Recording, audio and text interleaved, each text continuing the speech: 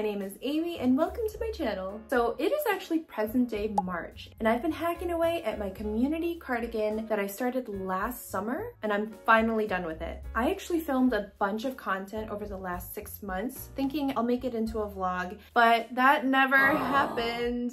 I think a part of the reason was because I was still trying to figure out how I wanted to edit. I felt like there was a huge learning curve with creating longer content here on YouTube. For those of you who might not be familiar, my main platform is on Instagram. And if you found me here on YouTube, I am so happy that we connected. But yeah, so there's so much fear that it's not gonna be as interesting or the way that I had envisioned, but you know what? I'm just gonna do it. I'm just gonna show up. I'm just gonna post it and share with you a little bit about my creating journey. I just got done filming my free pattern roundup. So while my face and my hair are done, we're gonna do all of the filming that I need to do. So we're actually in LA for Thanksgiving week and I brought my project with me. And so we're gonna whip this out. So if I lay it all out like this, this is gonna be the back panel. And I was thinking this would be the front panel, like on the left side of the chest. So that's why the squares are facing this way. They're joined right here. That's gonna be the shoulder. I did watch some quick tutorials on how to sew together granny squares, but for the most part, I needed to like really pick everything apart with my own brain. I'm also realizing a couple of things from filming this. One, my hair has gotten extremely long, and two, it really needs to get cut. Oh my goodness. My ends are begging to be chopped off. I digress. I asked all of the participants to try their best to make it around 4 inches, and I'm facing them together like this, and then we're going to single crochet them through the binding. The cool thing is, even though the number of stitches on the border are not the same, I can kind of join 2 in 1 all along the way until it's like sewn together. I'll show you what I mean in a sec. I can see that on this square in front of me, there are more stitches than this one. It just means that a skinnier yarn was used, and so there were more stitches used to make the same size square. So what I'm gonna do is double up, and I'm gonna insert my hook into both loops of this square, and then into both loops of the square behind it. And then yarn over and single crochet as I normally would. And then when I go into the next stitch, I'm gonna go into the same stitch that we just worked in the back square. Just like that. We're gonna do that all the way across. All right, this is what we've got so far.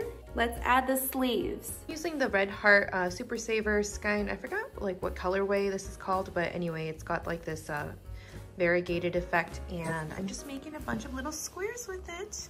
I realized very quickly I cannot make amigurumi with this because I just don't like how the color changes unexpectedly on you when you're making like smaller makes. If you're making something bigger, the gradient looks really nice, but with my sized amigurumi, it's just the colors change too infrequently for it to make sense. This is all that is left of that skein you saw earlier, and I think I can squeeze in one more granny square. Let's see if I win yarn chicken.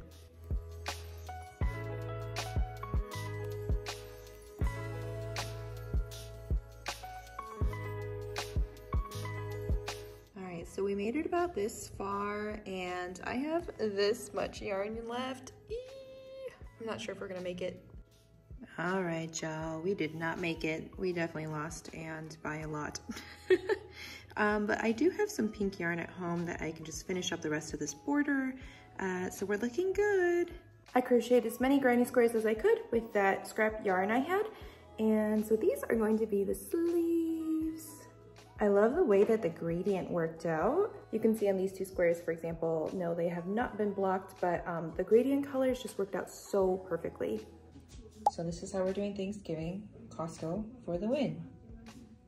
They look awful. Okay. The ends are all break it off.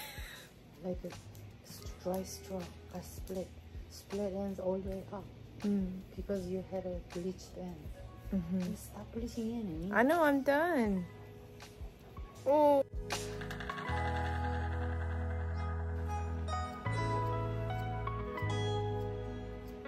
Thank you.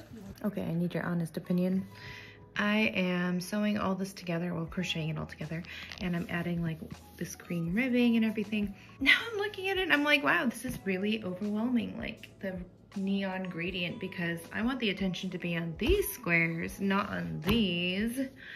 My dilemma. I kind of want to undo everything or just like save these for something else, I don't know what, and just make cream sleeves, you know?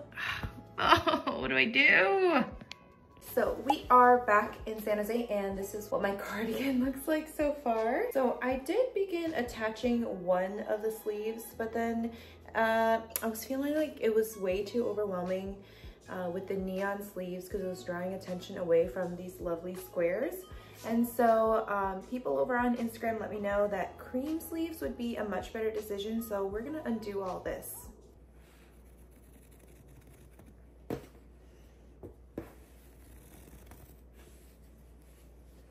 Goodbye to all of my hard work.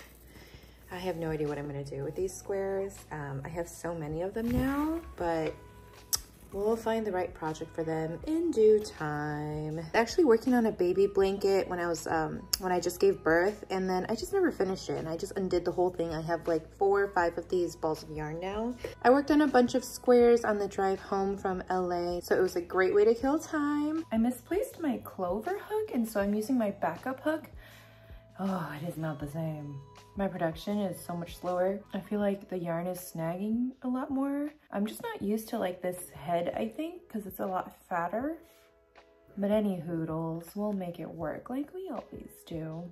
I'm working on the other collar like border thing right now, and I don't remember like if I started from the top or the bottom on the other side, so we're just gonna go with it. But anyway, as I'm working on this, I just thought it'd be kind of fun to share some of my thoughts about browsing the SJ Made Holiday Fair. I've been attending for the last 3 years, I think, and it's always like my favorite time of year. It was a priority for me to be able to make it, so that's why we rushed home from LA yesterday so that I could go. And I just felt so much inspiration, like so much from being around other creators. For sure, it is a big dream of mine to be able to participate next winter. Hoping that by then the kids will be a little older and that doing a 2-day event will be doable. For a business like mine that requires every single stitch to be done by hand, I need to start preparing for the market like now. There's another really big reason why I'm hoping to do this fair next winter, and that is because I'm working on a very special project and it should be ready by then. Hint, hint. I'll be making a more formal announcement on what I am alluding to as the time approaches. For now, it's gonna remain a little bit of a mystery. Another really helpful thing I was paying close attention to was people's displays and also what their banners looked like, what were good setups versus bad setups. Like there were a few of these tables that were U-shaped, and I really did see firsthand how hard it was for me as a shopper to get around to all of their products. The reason being, there were so many people who were congested, and then as you were waiting, you just kind of like lost interest, and that's what like led me to walk away and explore other places. But also really great on them for being able to draw in a crowd. I was super excited to shop for more prints as well for my little art nook in my room. I also saw a lot of neat displays for keychains. That is particularly something I'm so clueless about when it comes to how do I display my crochet keychains. It's not really primarily what I do. I really do feel like people look for those smaller items, and so I do plan on offering a lot more. I was very impressed at how people priced things. I think I was encouraged to up my prices a little bit for next year's market. I definitely feel like I underpriced at my last market, but that was primarily to get rid of a lot of my previously made things, so I was fine with that. But I think for next year's market, since I'm almost at no stock right now, I'm a little more confident that I can ask for what I would consider is fair. All right, this cannot be happening. I just found this on the bottom of my yarn closet, and I think one of my kids got into it. And I just realized it never made it to the cardigan. I'm gonna have to make space for this. I just absolutely have to. This one is from Allison of Wonder Crochet. It's gonna happen. It's a dreary day, but we've made it to our destination. So I made my first yarn purchase of the year at Michael's, and you might be wondering, well, I've seen you post about other new yarn you've gotten, and yes, it was the first purchase because the Big Twist Posh yarn that I did a review on was actually purchased with grant money, so I didn't actually buy it. It wasn't sponsored, so it was still an honest review. The new yarn that I am going to be showing you today is by Loops and Threads. This is Fluffy Chenille polyester yarn. I'm pretty thrilled that they came out with this because it's basically like a much fluffier, less dense version of Bernat Extra Thick blanket. You know what? I have some right here. I bought some earlier last year because I was going to do a little bit of hand knitting or something like that. Right now they're having a BOGO sale. I have another discount I could stack on top of the BOGO sale, and so overall it came out to be around $12 for 2 skeins, which I think is a pretty good deal. This new yarn comes in a few pastel shades, and I was really hoping to use the pink, but they only had 1 skein on the shelf, and I knew that this project might need a little extra. Valentine's Day has already passed at this point, but somebody had actually messaged me on Etsy asking, hey, can I make your giant heart pattern with finger crocheting? I had let them know that unfortunately not, but then I thought about it and I was like, well, I've never tried finger crocheting. How hard could it be? The label on the back of this yarn says that you should use a size 25mm hook. However, the largest one I could find was a 15mm hook, and I went to several different Joann locations and Michael's locations.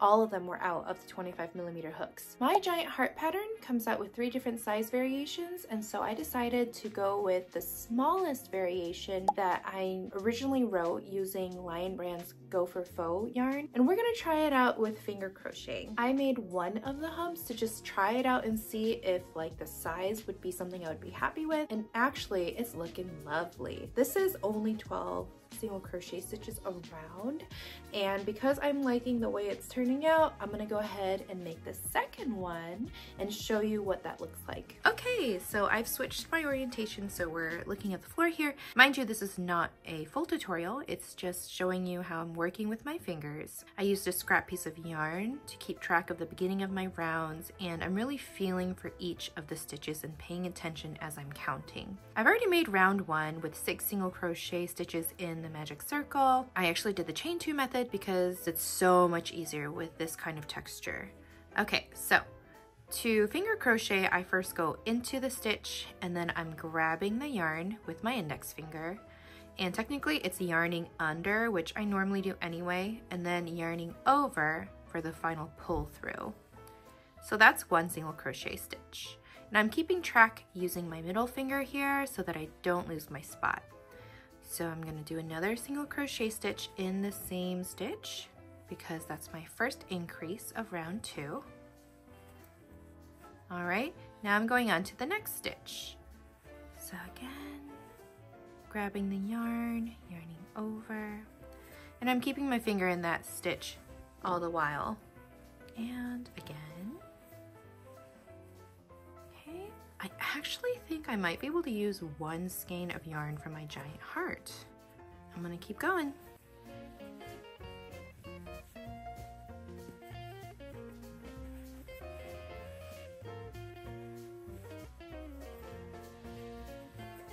Okay, and this is the last increase of round 2. And it's looking really nice. There's no like giant gaps. Now if I'm sticking my fingers through them, yes, it's kind of holy, but I mean that's expected with this type of yarn. And I am just loving how it's turning out. I actually had my daughter choose the color because, as I said, there was not enough pink, and I'm thinking she made a really good choice. Now we're gonna join these 2 circles together.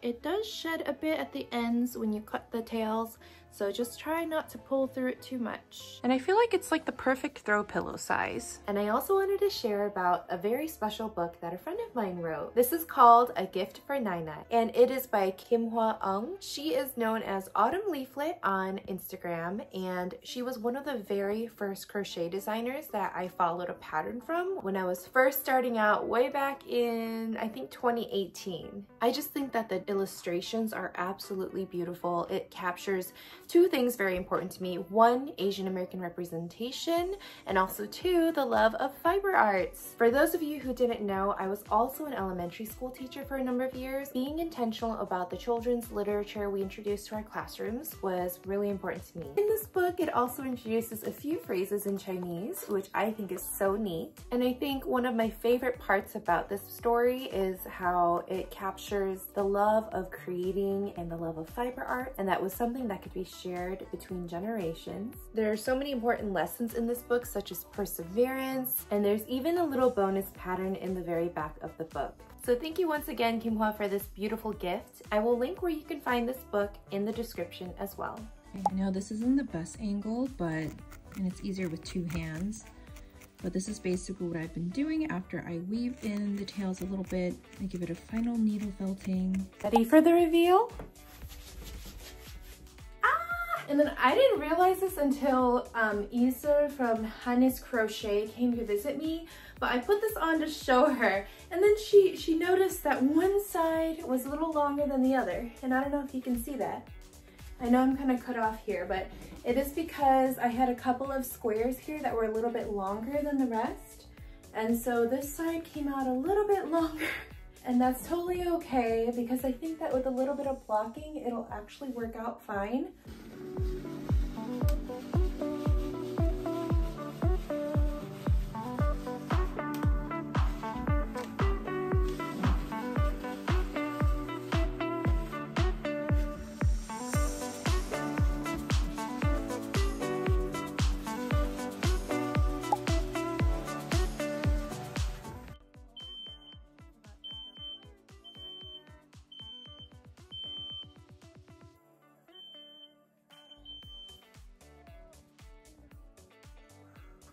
All right, that was not a good idea. I definitely set off the fire alarm, but that's okay.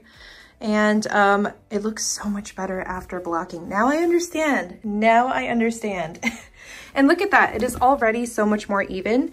I intentionally blocked this side a little bit more than this side because this was already a little bit longer.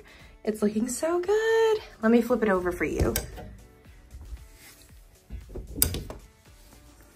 You can really see all of the gorgeous squares like this. I feel like the ones on the side might be hidden by the sleeves. Okay, I did realize that there's one little string that I forgot to sew in, so I'll do that later. The cardigan is finally complete. The sleeves make me feel like a snow angel. Okay, let's do another turnaround now that it has been blocked. And let me move my hair. Hopefully it's not in the way.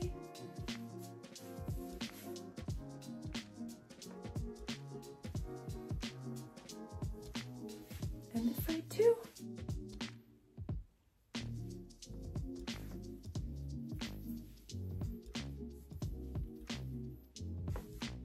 Just really want to make sure I'm in the frame. A lot harder to do by yourself.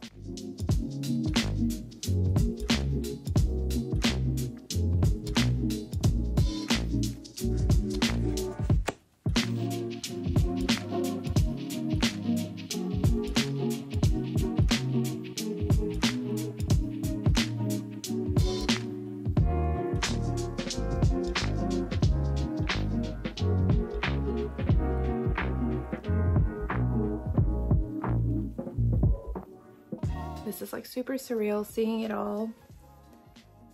Gosh, I feel stupid. I feel like stupidly emotional about this. It's been a long time coming, so I really want to thank you for your patience as I pieced together each of these squares sent in by you. I feel like I might have said this way too many times at this point, but truly, thank you from the bottom of my heart. I opened up your granny squares all at different times, and I had carefully saved some of your notes in like a really nice shoebox for safekeeping. And then I redid my whole bedroom a couple of months back. I like painted the walls here, if you can see my sprinkle wall. And I moved it. I bought a new desk and everything, and that shoebox was in my old desk. So I moved it somewhere safe, but for the life of me, I just cannot figure out where did I put this. I hid it so well that now I cannot find it. If you didn't happen to see your note or some of the small little freebie things that you may have sent, for example, I can think of a little smiley face plushie. I feel absolutely terrible that I could not locate it for when I wanted to film everything. I sincerely apologize. They are somewhere and they will surface eventually when I get my life more organized. Now that they're all assembled, it's hard to see all of the squares all at once. So from one angle, the front side is covered, and obviously vice versa. And I tried my best to get as many angles of the final product for you as I could, but bringing community together through our mutual love for art, our mutual love for crochet, and all things yarn, it seriously makes my heart feel so full, and it truly could not have been done without you. I went through every single package and I counted up all of the different locations that the squares came in from, and we had a total of 38 different states that participated and 6 different countries total. The countries that participated were the US, Canada, France, Switzerland, Malaysia, and Singapore. Most of the squares came from the US, not a surprise there. Of those states, California had the most squares sent in with 10. We had squares from Hawaii and everywhere in between. This is going to be something that I treasure truly for the rest of my life, and I cannot wait to show this off at my next craft fair so I can share with people all about this amazing project that you helped bring to life. Thank you for tuning in, and I promise my next vlog will not be 6 months long. Until next time, keep crocheting, keep creating, and I will see you soon.